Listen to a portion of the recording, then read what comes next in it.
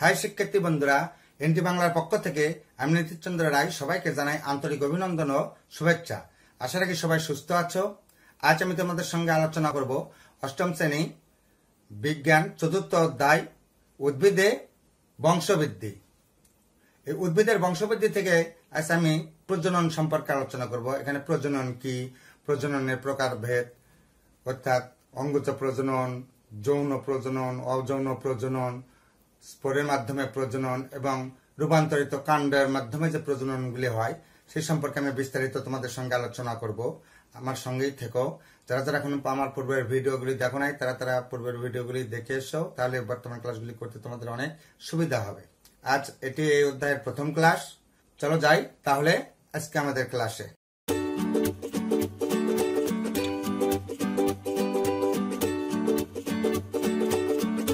আজ আমি তোমাদের সঙ্গে প্রজনন সম্পর্কে বিস্তারিত আলোচনা করব। যারা যারা চ্যানেলটি এখনো সাবস্ক্রাইব করো নাই তারা চ্যানেলটি সাবস্ক্রাইব করো এবং পাশে থাকা বেল আইকনটিতে ক্লিক করো।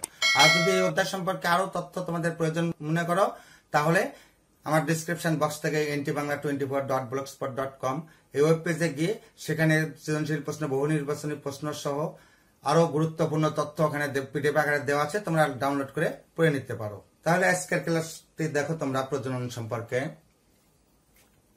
প্রথমে আমরা জানবো প্রজনন বা জনন কাকে বলে।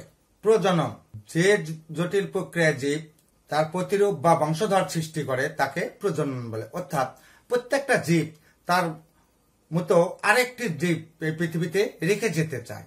তার ভবিষ্যৎ বংশধর সৃষ্টির যে প্রক্রিয়া, এই প্রক্রিয়াটাই হলো প্রজনন। প্রজনন দুই প্রকারের হয়।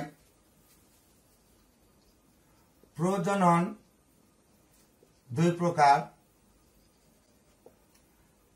একটা হচ্ছে অযৌন প্রজনন আর একটা হচ্ছে যৌন প্রজনন। যৌন প্রজনন, অযৌন প্রজনন এবং যৌন প্রজনন। এখানে প্রজনন তাহলে তোমরা বুঝলে যে প্রত্যেকটি জীব তার মতন আরেকটি জীব পৃথিবীতে রেখে যেতে চায়, অর্থাৎ ভবিষ্যৎ বংশধর রেখে যেতে চায়। এই যে তার মতন আরেকটি অনুরূপ বা প্রতিরূপ বংশধর সৃষ্টি করার প্রক্রিয়া কি, যে জটিল প্রক্রিয়াটাই হচ্ছে প্রজনন বা জনন। তাহলে তোমরা প্রজননের সংজ্ঞাটি একটু দেখে নাও। প্রজনন বা জনন যে জটিল প্রক্রিয়ায় জীব তার প্রতিরূপ বা বংশধর সৃষ্টি করে তাকে প্রজনন বা জনন বলে। প্রজনন বা জনন প্রধানত দুই প্রকার, যথা অযৌন ও যৌন জনন। তাহলে তোমরা সংজ্ঞাটি দেখলে। এখন আমি তোমাদের সাথে আলোচনা করব অযৌন প্রজনন নিয়ে। অযৌন প্রজনন নিয়ে যে প্রজননে জীব পুংগামেট বা স্ত্রীগামেট বা পুংজনন কোষ বা স্ত্রী জনন কোষের অর্থাৎ বিপরীত লিঙ্গের সহযোগিতা ছাড়াই প্রজনন ঘটায় তাকে অযৌন প্রজনন বলে। অর্থাৎ যে প্রজনন প্রক্রিয়ায় জীব দুটি ভিন্ন ধর্মী জনন কোষ ছাড়াই নতুন বংশধর সৃষ্টি করে সেই প্রক্রিয়াটাই হচ্ছিল অযৌন প্রজনন। আর নিম্ন শ্রেণীর জীবের অযৌন প্রজননের প্রবণতাটা বেশি থাকে। অযৌন প্রজনন আবার দুই প্রকার। একটি হচ্ছে স্পোর উৎপাদনের মাধ্যমে, আর একটি হচ্ছে অঙ্গজ, আর একটা অঙ্গজ প্রজনন। তাহলে একটা হলো স্পোর উৎপাদনের মাধ্যমে প্রজনন, আর একটা হচ্ছে অঙ্গজ প্রজনন। তাহলে তোমরা প্রজনন কাকে বলে জানলে, এখন অযৌন প্রজনন সম্পর্কে একটু দেখো। যে প্রক্রিয়ায় দুটি ভিন্ন ধর্মী জনন কোষের মিলন ছাড়াই জনন সম্পন্ন হয় তাই অযৌন প্রজনন। নিম্ন শ্রেণীর জীবে অযৌন প্রজননের প্রবণতা বেশি। অযৌন প্রজনন প্রধানত দুই ধরনের, যথা স্পোর উৎপাদন ও অঙ্গজ জনন। তাহলে তোমরা অযৌন প্রজনন দেখলে। এখন আমি তোমাদের সঙ্গে আলোচনা করব স্পোর উৎপাদনের মাধ্যমে যে প্রজননটা হয়। কিছু নিম্ন শ্রেণীর জীবে স্পোর মানে ঊনবিশ, এই ঊনজীবগুলির ক্ষেত্রেও ঘটে এগুলি বেশি। ঊনবিশ মাধ্যমে দেখা যায় যে একটা নির্দিষ্ট স্থানে অনেকগুলি অণুবীজের কি হয়, সৃষ্টি হয়, তাকে বলা হয় অণুবীজ থলি। আর এই অণুবীজ থলিতে গুলি অসংখ্য স্পোর বা অণুবীজ থাকে, আবার কোন কোন গুলিতে একটিও থাকে। এক একটি কতগুলিকে আবার কনেডিয়ামও বলা হয়, যেমন পেনিসিলামে কনেডিয়াম দেখা যায়। আবার মিউকাট বা ছত্রাক যেগুলি আছে সেইগুলিতে স্পোরের সৃষ্টির মাধ্যমে অনেক স্পোর উৎপাদন হয়, এগুলি ঘটে। তাহলে তোমরা এখন এই যে স্পোর উৎপাদনের মাধ্যমে যে প্রজনন সেটা একটু দেখো। স্পোর উৎপাদন প্রধানত নিম্ন শ্রেণীর উদ্ভিদে স্পোর বা অণুবীজ উৎপাদনের মাধ্যমে বংশ রক্ষা করার প্রবণতা বেশি দেখা যায়। উদ্ভিদের দেহকোষ পরিবর্তিত হয়ে অণুবীজবাহী একটি অঙ্গের সৃষ্টি করে, এদের অণুবীজথলি বলে। একটি অণুবীজথলিতে সাধারণত অসংখ্য অণুবীজ থাকে, তবে কখনো কখনো একটি থলিতে একটি অণুবীজ থাকতে পারে। অণুবীজথলির বাইরেও উৎপন্ন হয়, এদের বহিঃ অণুবীজ বলে। বহিঃ অণুবীজের কোনটিকে কনেডিয়াম বলে। মিউকর এর থলির মধ্যে অসংখ্য অণুবীজ উৎপন্ন হয়। পেনিসিলাম কনেডিয়াম সৃষ্টির মাধ্যমে বংশবৃদ্ধি করে। তাহলে তোমরা স্পোর উৎপাদনের মাধ্যমে প্রজনন সম্পর্কে জানলে যে কোনগুলি অণুবীজথলির বাইরেও অণুবীজের সৃষ্টি হয়, এগুলিকে কনেডিয়াম বলে, যেমন পেনিসিলামে দেখা যায়। জানলে আবার কতগুলিতে অসংখ্য স্পোরের সৃষ্টি করে সে সম্পর্কে জানলে, যেমন মিউকরে দেখা যায়। অণুবীজ উৎপাদনের মাধ্যমে, যেটা স্পোর উৎপাদনের মাধ্যমে তোমরা জানলে, এখন জানবে অঙ্গজ প্রজনন সম্পর্কে। এখন আলোচনা করবো আমি অঙ্গজ প্রজনন সম্পর্কে। এই অঙ্গজ প্রজননটা কাকে বলে? উদ্ভিদ বীজ ছাড়া বিভিন্ন অঙ্গের মাধ্যমে বা অঙ্গের কোনো অংশ বিশেষ বা কোনো অঙ্গ রূপান্তরিত হয়ে যে প্রজনন ঘটায় তাকে বলা হয় অঙ্গজ প্রজনন। অর্থাৎ বীজ ছাড়া এটা ঘটে, অঙ্গজ প্রজনন বলে। এই অঙ্গজ প্রজননটাকে আবার আমরা দুটো ভাগে ভাগ করি, তোমরা জানো। একটা হলো প্রাকৃতিক অঙ্গজ প্রজনন, আর একটা হলো কৃত্রিম অঙ্গজ প্রজনন। তাহলে এই অঙ্গজ প্রজনন কাকে বলে তোমরা একটু দেখে নাও। অঙ্গজ প্রজনন বা অঙ্গজ জনন কোন ধরনের অযৌন রেণু বা জনন কোষ সৃষ্টি না করে দেহের অংশ খণ্ডিত হয়ে বা কোন অঙ্গ রূপান্তরিত হয়ে যে জনন ঘটে তাকে অঙ্গজ জনন বলে। এই ধরনের জনন প্রাকৃতিক নিয়মে বা স্বতঃস্ফূর্তভাবে ঘটলে তাকে প্রাকৃতিক অঙ্গজ জনন বলা হয়। যখন কৃত্রিম ভাবে অঙ্গজ জনন ঘটানো হয় তখন তাকে কৃত্রিম অঙ্গজ জনন বলে। তাহলে তোমরা অঙ্গজ প্রজননের সম্পর্কে জানলে তোমরা বুঝতে পেরেছ যে বীজ ছাড়া উদ্ভিদ তার দেহের অংশ বিশেষ সরাসরি অথবা রূপান্তরিত হয়ে যে প্রজননটা ঘটাচ্ছে তাকে অঙ্গজ প্রজনন বলে। অঙ্গজ প্রজননটা দুই প্রকার, একটি হচ্ছে প্রাকৃতিক অঙ্গজ প্রজনন আর একটি হলো কৃত্রিম অঙ্গজ প্রজনন। প্রাকৃতিক অঙ্গজ প্রজনন সম্পর্কে এখন আমি আলোচনা করব তোমাদের সাথে।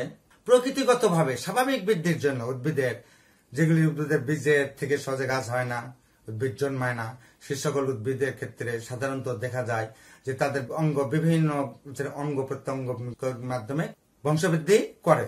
এই প্রক্রিয়াকে বলা হয় প্রাকৃতিক অঙ্গজ প্রজনন। তাহলে প্রাকৃতিক অঙ্গজ প্রজনন সম্পর্কে তোমরা একটু দেখো। প্রাকৃতিক অঙ্গজ জনন বা প্রজনন বিভিন্ন পদ্ধতিতে স্বাভাবিক নিয়মে এ ধরনের অঙ্গজ জনন দেখা যায়। যেমন দেহ খণ্ডায়ন, সাধারণত নিম্ন শ্রেণীর উদ্ভিদে এ ধরনের জনন দেখা দেয়। স্পাইরোগাইরা, মিউকার ইত্যাদি উদ্ভিদের দেহ কোনো কারণে খণ্ডিত হলে প্রতিটি খণ্ড একটি স্বাধীন উদ্ভিদ হিসেবে জীবনযাপন শুরু করে। মূলের মাধ্যমে কোনো কোনো উদ্ভিদের মূল থেকে নতুন উদ্ভিদের সৃষ্টি হতে দেখা যায়, যেমন পটল, সেগুন ইত্যাদি। কোনো কোনো মূল খাদ্য সঞ্চয়ের মাধ্যমে বেশ মোটা ও রসালো হয়, এর গায়ে কুড়ি সৃষ্টি হয় এবং তা থেকে নতুন উদ্ভিদ গজায়, যেমন মিষ্টি আলু। তাহলে তোমরা অঙ্গজ প্রজনন সম্পর্কে জানলে দুটি তার দেহ খণ্ডায়নের মাধ্যমে, দেহ খণ্ডায়ন অর্থাৎ দেহ খণ্ডায়ন অর্থাৎ কিছু কিছু অণুজীব আছে যেগুলি দেহ খণ্ডের মাধ্যমে, দেহ যখন খণ্ডায়িত হয়ে যায় তখন তার প্রত্যেকটি অংশ এক একটা স্বাধীন উদ্ভিদ হিসাবে বেঁচে থাকে। এইগুলি দেহ খণ্ডায়নের মাধ্যমে, যেমন স্পাইডার দেখা যায়। আর একটি তোমরা জানলে মূলের মাধ্যমে, মূলের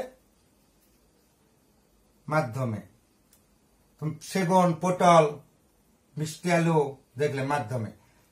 তো এইগুলি মূলের মাধ্যমে, মূলটার বিশেষ করে মূলে দেখা যায় যে মূল থেকে অনেক সময় খাদ্য সঞ্চয় করে বা বিভিন্ন কারণে মূল থেকে কি হয়, কুড়ি গজায় নতুন উদ্ভিদের জন্ম দেয়।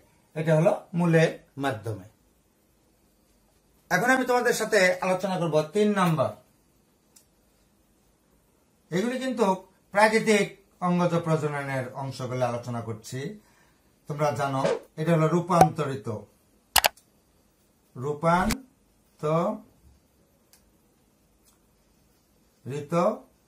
কাণ্ডের মাধ্যমে। এবার রূপান্তরিত কাণ্ডের মাধ্যমে, রূপান্তরিত কাণ্ড 2 রকমের থাকে, একটা উপরে থাকে, মাটির উপর থাকে, একটা নিচে থাকে। উপরে থাকে সেগুলিকে বলা হয় নর্মাল বায়ু রূপান্তরিত কাণ্ড, আর যেগুলি নিচে থাকে সেগুলিকে বলা হয় ভূনিম্নস্থ রূপান্তরিত কাণ্ড। তো এখন আমি তোমাদের সাথে এই রূপান্তরিত কাণ্ড সম্পর্কে একটু আলোচনা করতেছি। এবং দেখো, রূপান্তরিত কাণ্ডের মাধ্যমে উদ্ভিদের কোন অংশকে কাণ্ড বলে তা আমরা জানি। তবে কিছু কাণ্ডের অবস্থান ও বাইরের চেহারা দেখে তাকে কাণ্ড বলে মনে হয় না। এরা পরিবর্তিত কাণ্ড। বিভিন্ন প্রতিকূলতায়, খাদ্য সঞ্চয়ে অথবা অঙ্গজ জননের প্রয়োজনে এরা পরিবর্তিত হয়। এদের বিভিন্ন রূপ নিম্নে দেওয়া হলো। যেমন টিউবার। কিছু কিছু উদ্ভিদের মাটির নিচে শাখার অগ্রভাগে খাদ্য সঞ্চয়ের ফলে স্ফীত হয়ে কন্দের সৃষ্টি করে, এদের টিউবার বলে। ভবিষ্যতে এই কন্দ জননের কাজ করে। কন্দের গায়ে ক্ষুদ্র ক্ষুদ্র গর্ত থাকে, এগুলো দেখতে চোখের মতো, তাই এদের চোখ বলা হয়। একটি চোখের মধ্যে একটি কুড়ি থাকে। আঁশের মতো অসবুজ পাতার স্বল্পপত্র যেটাকে বলা হয় কক্ষে এসব কুড়ি জন্মে। প্রতিটি চোখ থেকে একটি স্বাধীন উদ্ভিদের জন্ম হয়, যেমন আলু। তাহলে তোমরা রূপান্তরিত কাণ্ডের একটি দেখলে টিউবার। রূপান্তরিত কাণ্ডের একটা আমরা দেখলাম টিউবার। এই টিউবারটা আসলে কি? টিউবার এগুলি আসলে কাণ্ডের অংশ। এগুলিকে ভূনিম্নস্থ কাণ্ড বলা হয় বা রূপান্তরিত কাণ্ড বলা হয়। এগুলি খাদ্য সঞ্চয় করে, স্ফীত হতে পারে এবং এগুলি থেকে কুড়ি জন্মায়। যেমন আলুর, দেখো তোমরা চিত্রে দেখছো, তবু আমি দেখাচ্ছি। এরকম আলুর গায়ে গর্ত থাকে এবং চোখ চোখ দেখা যায়, চোখের মতো দেখা যায় আলুর গায়ে। এইগুলিকে চোখ বলা হচ্ছে। আসলে এইগুলি একটা শুল্কপাত্র, পাতলা শুল্কপাত্র দ্বারা, যেটা যখন প্রথম উঠানো হয় গাছ থেকে, মাটির ভিতর থেকে, তখন দেখা যায় এর উপর পাতলা একটা আবরণ থাকে। এগুলিকে বলা হচ্ছে শুল্কপাত্র। এগুলিকে বলা হয় শুল্কপাত্র। আর এইগুলির ভিতর থেকে একটা কুড়ির থেকে একটা করে গাছ কি হয়, জন্মগ্রহণ করতে পারে। প্রত্যেকটা চোখ থেকে একটা করে গাছ জন্মে। এটা হলো টিউবার, যেমন আলু।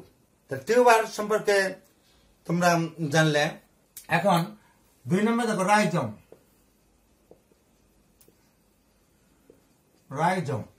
এই যে রাইজম, এই রাইজমটাকে, যে সকল রূপান্তরিত কাণ্ড মাটির নিচে, আসলে কাণ্ড তোমরা বৈশিষ্ট্য জানো যে কাণ্ডতে পর্ব, যেমন একটি বাঁশ দেখাই আমি তোমাদেরকে, বুঝতে সুবিধা বেশি হয়। এই যে এরকম ভাবে দুটো থাকে, এটা হলো পর্ব আর পর্ব সন্ধি, পর্ব মধ্য, পর্ব সন্ধি। এই যে পর্বগুলি যে থাকে, এই যে অংশগুলি, এইগুলি কিন্তু মানে মূলে তো দেখা দিলে সেগুলিকে কাণ্ড বলা হচ্ছে। এগুলি কিছু কিছু কাণ্ডের বৈশিষ্ট্য থাকে ওইগুলিতে, এগুলিকে রূপান্তরিত কাণ্ড বলা হয়।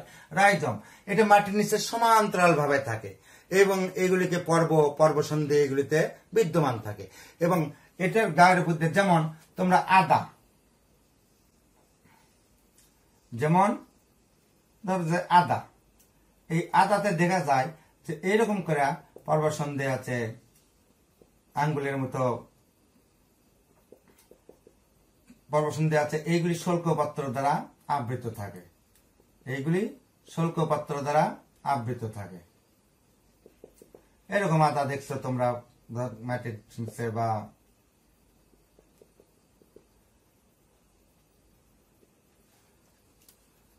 তো আবৃত থাকে শুল্কপত্র দ্বারা, পর্ব মধ্যগুলো থাকে। তোমরা একটু দেখে নাও ভালো করে, চিত্রের মাধ্যমে আরো বুঝতে পারবে। রাইজম, এরা মাটির নিচে সমান্তরালভাবে অবস্থান করে। কাণ্ডের মতো এদের পর্বসন্ধি স্পষ্ট। পর্বসন্ধিতে শুল্কপত্রের কক্ষে কাক্ষিক মুকুল জন্মে। এরাও খাদ্য সঞ্চয় করে মোটা ও রসালো হয়। অনুকূল পরিবেশে এসব মুকুল বৃদ্ধি পেয়ে আলাদা আলাদা উদ্ভিদ উৎপন্ন করে, যেমন আদা, হলুদ, এই ধরনের। তাহলে তোমরা রাইজম সম্পর্কে জানলে যে মাটির নিচে এগুলি সমান্তরালভাবে অবস্থান করে এবং এইগুলি থেকে, এই যে পর্বগুলি থাকে, এখান থেকে নতুন করে কি গাছ জন্মাতে পারে, মানে নতুন উদ্ভিদের জন্ম হয়।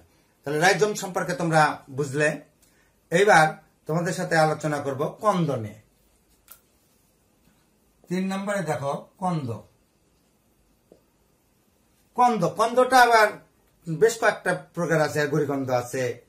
তো কন্দটা হচ্ছে, এটা অতি ক্ষুদ্র কাণ্ড, অতি ক্ষুদ্র কাণ্ড। তোমরা তো কলা গাছ দেখছো, কলা গাছের যে মথা বা গোড়াটা বলা হয়, ওইটা কিন্তু কলা গাছের কাণ্ড। যেখান থেকে একটা কলা গাছের যখন এরকম ভাবে তোমরা যখন দেখো, এখান থেকে দেখবা যে নতুন করে কলা গাছের জন্মগ্রহণ করতেছে কলা গাছে। এই যে এইটাই হচ্ছে হলো কন্দ। যেমন পেঁয়াজটা যখন তোমরা দেখতেছ, এই যে পেঁয়াজের যে চাকতি আছে, এটাই হলো পেঁয়াজের কাণ্ড।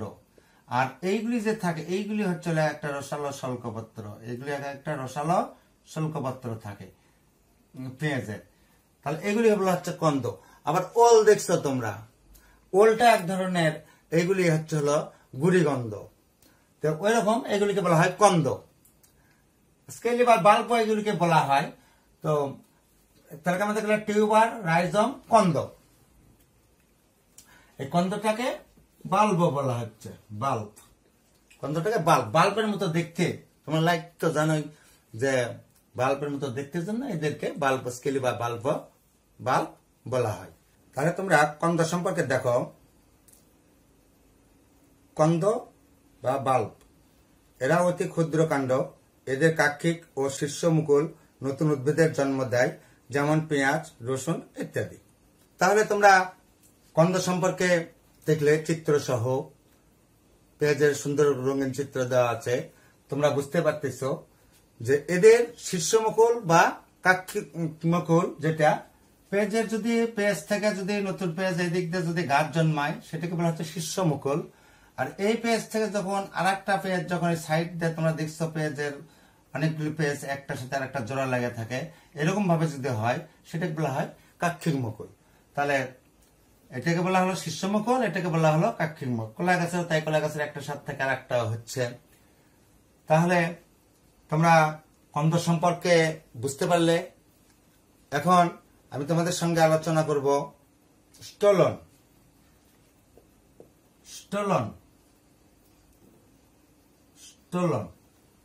এই স্টোলন গুলো হয় কি, যে একটা গাছ থেকে, ধরো কচুর গাছটা যে আছে আমাদের, এই কচু গাছের, ধরো যে কচু গাছ থেকে যখন, আমি তোমাদেরকে চিত্র দেখাচ্ছি, তবু ওখানে আমি আবার তোমাদেরকে দেখানোর চেষ্টা করছি। এই যে কচু গাছ আছে, এই গাছ থেকে যখন কচুর লতিকা বের হয়ে যাচ্ছে, যাই দেখো এখান থেকে আবার একটা ছোট্ট একটা যাওয়ার পর এই মাথার থেকে শীর্ষ মুকুল যে আর একটি গাছ হচ্ছে। এইভাবে একটা কচুর থেকে, লতিকার থেকে যে গাছটা হচ্ছে, এটাকে বলা হচ্ছে স্টোলন। তোমরা দেখেছো কচু গাছে? দেখো স্টোলন সম্পর্কে। স্টোলন, তোমরা কচুর লতি দেখে থাকবে, এগুলো কচুর শাখা কাণ্ড, এগুলো জননের জন্যই পরিবর্তিত হয়। স্টোলনের অগ্রভাগে মুকুল উৎপন্ন হয়। এভাবে স্টোলন উদ্ভিদের জননে সাহায্য করে, যেমন কচু, পুদিনা ইত্যাদি। তাহলে তোমরা স্টোলন সম্পর্কে জানলে যে স্টোলন মানে লতিকা, কচু লতিকার মাধ্যমে বললাম, এটার মাধ্যমে কি হয়, নতুন উদ্ভিদের জন্মগ্রহণ করে। এইবার দেখো তোমরা 5 নম্বরে দেখো অফসেট। অফসেট, এই অফসেট তোমরা কচুরিপানা দেখেছ। কচুরিপানাতে তোমরা লক্ষ্য করলে দেখবে কচুরিপানার এরকম যে পাতাটা থাকে, আবার আরেকটা পাতা থাকে,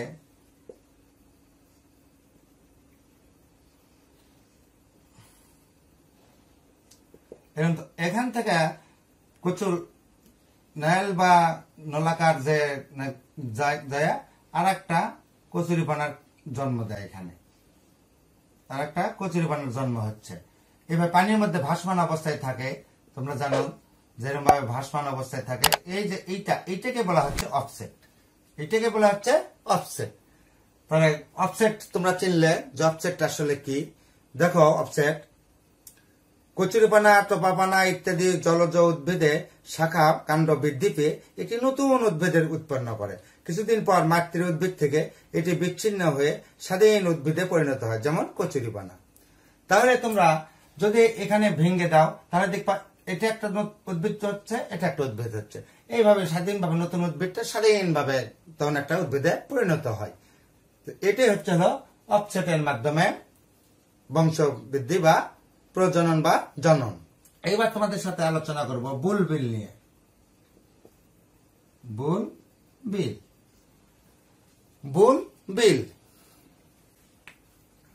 তো এই যে বুলবিল, এই বুলবিলটা হচ্ছে হলো কি, উদ্ভিদের যখন কক্ষমুকুল রূপান্তরিত হয়ে একটা পিণ্ডে পরিণত হয়, তখন তাকে বলা হচ্ছে বুলবিল। দেখো তোমরা অনেকে মাছ আলু বা চুপড়ি আলু বা বাবু আলু যেটাই বলো না কেন দেখে থাকবে তোমরা, এরকম পাতা থাকে। পাতার কক্ষে তখন কক্ষমুকুল থেকে তখন বড় একটা মানে পিণ্ডের মতন উৎপন্ন হয়। এইটাই হচ্ছে তোমাদের বুলবিল। এটাই হচ্ছে বুলবিল। আচ্ছা করে বুঝতে পেরেছ? মাছ আলু যে গাছ আলু বা মাছ আলু বলা হয়, আসলে এটা বাবু আলু, আর বইয়ের ভাষায় এটাকে বলা হয় চুপড়ি আলু। তাহলে তোমরা বুঝতে পারলে যেটাই হচ্ছে বুলবিল। তো বুলবিল সম্পর্কে দেখো, কোন কোন উদ্ভিদের কাক্ষিক মুকুলের বৃদ্ধি যথাযথভাবে না হয়ে একটি পিণ্ডের মতো আকার ধারণ করে, এদের বুলবিল বলে। এসব বুলবিল কিছুদিন পর গাছ থেকে খসে মাটিতে পড়ে এবং নতুন গাছের জন্ম দেয়, যেমন চুপড়ি আলু। তাহলে তোমরা বুলবিল সম্পর্কে বুঝতে পারলে। এতক্ষণ আমরা আলোচনা করলাম রূপান্তরিত কাণ্ড নিয়ে। বিভিন্ন ধরনের রূপান্তরিত কাণ্ড সম্পর্কে তোমরা জানলে, যে টিউবার আলু, রাইবোজম আদা, কন্দ বা পেঁয়াজ, স্টোলন কচু, অফসেট কচুরিপানা, বুলবিল, চুপড়ি আলু। তাহলে এই সম্পর্কে জানলে এইগুলির মাধ্যমে বংশবৃদ্ধি হয়ে থাকলো। এতক্ষণ আমরা রূপান্তরিত কাণ্ড সম্পর্কে আলোচনা, বিভিন্ন ধরনের রূপান্তরিত কাণ্ডের মাধ্যমে কিভাবে উদ্ভিদ প্রজনন ঘটায় সে সম্পর্কে তোমাদের সাথে বিভিন্ন চিত্রের মাধ্যমে, সুন্দর সুন্দর রঙিন চিত্রের মাধ্যমে তোমাদের সাথে ব্যাখ্যা করলাম আমি। আশা করি খুব সুন্দরভাবে বুঝেছ। এখন আমরা 4 নম্বরের যে উদ্ভিদের একটা অঙ্গজ প্রজনন আছে, যেটা পাতার সাহায্যে যে প্রজননটা হয়। অনেক উদ্ভিদ আছে যাদের পাতার সাহায্যে প্রজনন হয়ে থাকে, যেমন পাথরকুচির পাতা এরকম খাস থাকে। তোমরা অনেকেই পাথরকুচি পাতা দেখে থাকবে। এরকম পাথরকুচিতে যতগুলি খাস থাকে, এই খাস থেকে নতুন উদ্ভিদের জন্ম দেয়। এটা পাতার সাহায্যে হয়ে থাকে, উভয় পাশেই হয়। এটা পাতার সাহায্যে বংশবৃদ্ধি হয়। পাথরকুচিটা এখন দেখো যে পাতার মাধ্যমে কিভাবে বংশবিস্তার করে। কখনো কখনো পাতার কিনারায় মুকুল সৃষ্টি হয়ে নতুন উদ্ভিদ উৎপন্ন হয়, যেমন পাথরকুচি। চিত্রে তোমরা দেখলে পাথরকুচি থেকে কিভাবে এক নতুন উদ্ভিদের জন্ম হয়। আশা রাখি সবাই সুন্দরভাবে প্রাকৃতিক অঙ্গজ প্রজননটা বুঝতে পেরেছ। এতক্ষণ আমরা প্রাকৃতিক অঙ্গজ বংশবৃদ্ধি সম্পর্কে আলোচনা করলাম। এখন আমি তোমাদের সঙ্গে আলোচনা করব কৃত্রিম অঙ্গজ প্রজনন নিয়ে। তাহলে কৃত্রিম অঙ্গজ প্রজনন দেখো, কৃত্রিম অঙ্গজ প্রজনন মানুষটার সুবিধা মতো যে সকল উদ্ভিদের ফল ভালো লাভজনক সে সকল উদ্ভিদের শাখা প্রশাখা বিভিন্ন অঙ্গ নিজের ইচ্ছায় কেটে যে নতুন একটা উদ্ভিদের জন্ম সৃষ্টি করে তাকে বলা হচ্ছে কৃত্রিম অঙ্গজ প্রজনন। এখানে কলম বা গ্রাফটিং আছে, আর একটা হলো কাটিং। কাটিং আর গ্রাফটিং এর মধ্যে আমি তোমাদেরকে পার্থক্যগুলো বোঝাচ্ছি। তো এখানে যেমন আম, লিচু, পেয়ারা, লেবু এই ধরনের উদ্ভিদের ক্ষেত্রে আমরা বিভিন্ন ধরনের কলম করে থাকি। এই কলমগুলি একটা হচ্ছে কলম, দুই শাখা কলম। কলম আর শাখা কলমের মধ্যে একটু পার্থক্য আছে। দেখো এখানে কলমটাতে করা হয়, কলমটা বিভিন্ন ভাবে করা হয়। যেমন একটি উদ্ভিদ আছে, উদ্ভিদ সরু চিকন পেন্সিলের মতন চিকন একটি ডাল কাটলাম আমরা, কেটে কলমটা করলাম কিভাবে? প্রথমে গাছের ছালটি কেটে নিলাম, নেওয়ার পরে তাহলে এখানে একটু চিকন হয়ে যাবে, চিকন হবে, চিকন করে নিলাম। এইটাকে গোবর, মাটি, সার বিভিন্ন রকমের উপাদান দিয়ে ভরে দিলাম, এখানে কাদা মাটি দিয়ে ভরে দিলাম।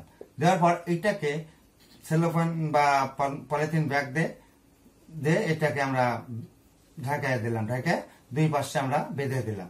দেওয়ার পর এখানে মাঝে মাঝে আমরা পানি দিব যাতে শুষ্ক না হয়। এখান থেকে নতুন ভাবে শিকড় যাবে। মূল গজানোর পর এই ডালটিকে কেটে এখান থেকে কিন্তু মূলটা গজাবে। এখানে কেটে এই উদ্ভিদটাকে যদি আমরা নতুন ভাবে লাগাই তাহলে মাতৃ গুণ সম্পূর্ণ নতুন একটা উদ্ভিদ আমরা পাবো। এটা এক ধরনের কলম। আবার জোর কলম আছে, যেমন এই একটা আমাদের গাছ আছে, এই গাছের ফলটা আমাদের অনেক ভালো, কিন্তু আরেকটি গাছ লাগাইছি আমি যেই ফলটা, যেমন আম গাছের ক্ষেত্রে এটা ঘটে থাকে যে গাছের ফলটা তেমন ভালো নাই, তখন এটা একটা গাছ নিয়ে যে কি করবো, এরই সাথে আমি লাগাই দেব, এখানে একটু কেটে দিব। কাটার পরে এটারও কিছু অংশ কাটবো, কাটে এখানে দিয়ে এখানে এটা ফাইন করে বেঁধে দিব। এক সময় দেখা যাবে যদি এই গাছটা যদি ফল ভালো না হয় আর এইটা যদি ভালো হয়, তাহলে এই মাথাটা যদি আমি কেটে দিই আর এই গোড়াটা যদি আমি কেটে দিই, তাহলে এই ডালটা তো নতুন গাছ হিসেবে থাকবে। আবার এইটা যদি ভালো হয়, এটা যদি খারাপ হয়, তাহলে আমি এখানে কেটে দিলাম, দিয়ে এই ডালটা আমি গাছের সাথে রেখে দিলাম। এইভাবে সেটাকে বলা জোর কলম। আবার গ্রাফটিং এ দেখো যে একটা বড়ই গাছ আছে, এই বড়ই গাছের বড়িগুলো ছোট ছোট, তখন দেখা যাচ্ছে যেটা কক্ষমুকুল গায়ের থেকে সাথে যে কক্ষমুকুল গুলি থাকে, তখন অন্য একটা ভালো বড়ই গাছের চোখ কলম এটাকে বলা হয় গ্রাফটিং। এই চোখ কলমটা এমন মাপে কাটে নেয়, তখন আরেকটি গাছে ওইভাবে পর্ব সন্ধিতে বা চোখের জায়গাতে কেটে গর্ত করে এর ভিতর এই কলমটা নিয়ে যে এখানে বসায় বেঁধে দেওয়া হয়, তখন এখান থেকে নতুন একটি গাছের উদ্ভিদের সৃষ্টি হচ্ছে। এইভাবে আমরা নতুন ভাবে জোর করে ফলের রূপান্তর ঘটাতে পারি। এরকম বিভিন্ন ধরনের কলমের মাধ্যমে আমরা উদ্ভিদের প্রজনন ঘটানো হয়। আবার শাখা কলমের ক্ষেত্রে দেখো, শাখা কলমটা হলো কি, যেমন একটি শাখা, যেমন গোলাপ গাছের একটি শাখা আছে, যে পাতা আছে, বিভিন্ন জায়গায় যে পাতাগুলা আছে, তখন আমরা এখানে কেটে নিলাম, বিভিন্ন মানে পর্ব সন্ধি অনুপাতে কাটতে হয়, কেটে কাদা মাটিতে বা সারযুক্ত মাটিতে এইগুলি আমরা এভাবে দিলাম। এখন প্রত্যেকটাকে একটা করে চোখ উপরে রেখে দিলাম। কিছুদিন পর এখান থেকে নতুন উদ্ভিদের সৃষ্টি হবে, প্রত্যেকটির থেকে নতুন উদ্ভিদের সৃষ্টি হবে। এইভাবে করা হচ্ছে শাখা কলম। আবার এরকম কলমও করা হয় যে এরকম যদি লতানো গাছ হয়, মানে নরম সেজে গাছ হয়, তাহলে এটা মাটির ভিতর এরকম ভাবে দেওয়া, এটা মানে পাতা আছে এই গাছটাতে, তাহলে এখানে পাতা আছে, তাহলে এখানে মাটির ভিতরে একটু মাটির ভিতর দিয়ে দেওয়া হলো। দিয়ে দেওয়ার পর কিছুদিন থাকলে এখান থেকে মূল গজাবে। মূল গজানোর পর এখানে এটা কেটে ফেলে দিলে এখানে একটা নতুন উদ্ভিদের সৃষ্টি হয়। এইভাবে কলমের মাধ্যমে আমরা বিভিন্ন ভাবে নতুন উদ্ভিদের সৃষ্টি করতে পারি। তাহলে তোমরা শাখা কলম সম্পর্কে বুঝলে। শাখা কলম শুধু গোলাপ গাছেরই নয়, তোমরা দেখেছো সজনা, জিগা বা মাদার বিভিন্ন গাছ আছে এইগুলি, যেগুলি ডাল কেটে নিয়ে আর এক স্থানে লেগে দিলেই নতুন উদ্ভিদের সৃষ্টি হয়। এইভাবে আমরা শাখা কলম মাধ্যমে নতুন উদ্ভিদ সৃষ্টি করতে পারি। তাহলে তোমরা কলম সম্পর্কে বিস্তারিত জানতে পারলে, যে কলম কিভাবে হয় আমি সুন্দরভাবে তোমাদেরকে ব্যাখ্যা করেছি। সেটা কি খুব ভালোভাবে বুঝাচ্ছ। তোমরা এতক্ষণ অঙ্গজ প্রজনন সম্পর্কে বিস্তারিত জানলে। আগামী ক্লাসে আমি যৌন প্রজনন সম্পর্কে, অর্থাৎ ফুল থেকে শুরু করে আমি নিষেক সবকিছু, ফল সবকিছু নিয়ে ধারাবাহিকভাবে তোমাদের সাথে আলোচনা করব। আমার চ্যানেলের সঙ্গেই থাকো। আজকের ক্লাসটি যদি তোমাদের কাছে ভালো লেগে থাকে তাহলে ভিডিওটিতে লাইক দাও এবং বেশি বেশি করে শেয়ার করো, যাতে তোমার বন্ধু বান্ধবরা ভিডিওটি দেখতে পারে। আবারও বলছি, যারা যারা এখনো চ্যানেলটি সাবস্ক্রাইব করো নাই তারা চ্যানেলটি সাবস্ক্রাইব করে এবং পাশে থাকা বেল আইকনটিতে ক্লিক করে রাখো, যাতে আমি নতুন ভিডিও আপলোড করার সঙ্গে সঙ্গে তোমাদের কাছে নোটিফিকেশন পৌঁছে যায়। আর যারা যারা এই অধ্যায় সম্পর্কে আরো তথ্য সংগ্রহ করবে তারা আমার চ্যানেলের ডিসক্রিপশন বক্স থেকে ntbangla24.blogspot.com এই ওয়েব পেজে গিয়ে সেখানে পিডিএফ আকারে অনেক তথ্য দেওয়া আছে। সুপার টিপ, সুপার সাজেশন, সৃজনশীল প্রশ্নোত্তর, বহু নির্বাচনী প্রশ্নোত্তর, বোর্ড প্রশ্নোত্তর সহ আরো অনেক তথ্য দেওয়া আছে। তোমরা ওখান থেকে ডাউনলোড করে পড়ে নিতে পারো। সবাই সুস্থ থাকো, ভালো থাকো। আজকের মতো আমি তোমাদের কাছ থেকে বিদায় নিচ্ছি আগামী ক্লাসের আমন্ত্রণ জানিয়ে, এবং এতক্ষণ আমার সঙ্গে থাকার জন্য সবাইকে ধন্যবাদ। ধন্যবাদ সবাইকে।